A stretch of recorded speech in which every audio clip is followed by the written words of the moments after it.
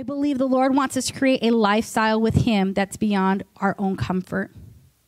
Our life in Christ looks different to each other. All three of my kids don't really look like me. Well, one does because she has brown hair and brown eyes. That's the only reason I say she does.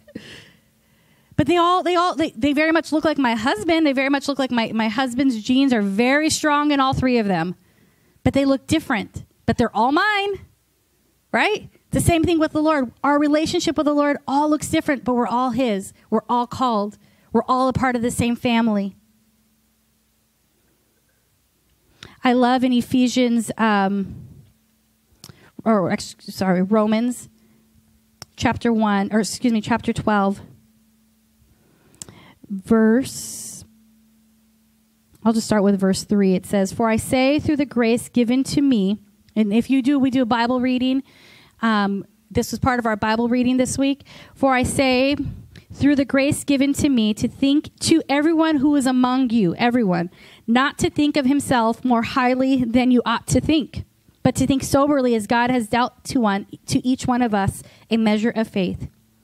For as we have many members in one body, but all the members do not have the same function, so we, being many, are one body in Christ and individually members of one another."